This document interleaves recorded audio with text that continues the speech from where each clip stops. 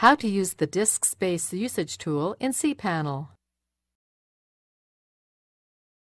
This demo assumes you've already logged into cPanel and are starting on the home screen. Now let's learn how to use the disk space usage tool. Click the disk usage icon. From here, you can see how much storage space is being used by each directory and subdirectory in your account. At the bottom of the page is a collapsible list of directories. Clicking on a plus sign will expand the directory, revealing the specific files and folders within. Clicking an actual folder name will launch File Manager, showing the contents of that folder. You can choose to sort the folders by name or by disk usage.